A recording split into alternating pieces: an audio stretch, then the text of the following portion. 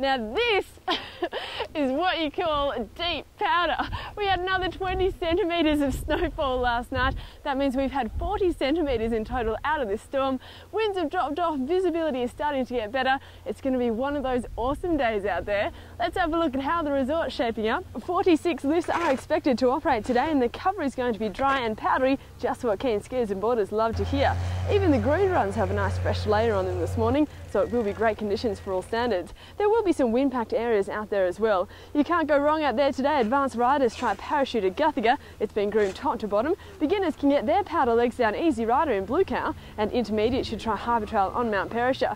If you really want to get amongst it and you're up for a challenge, Devil's Playground or Double Trouble will sure get the heart started. The events of the Coca-Cola Wild Winter Weekend continue today and tomorrow. There's going to be plenty going on. That's of course if you can tear yourself away from the awesome riding conditions. It looks like we may see further light snowfalls over the weekend and on Monday, and then we may be in for some sunshine on Tuesday. I'm Christie Dowling at Perisher Blue.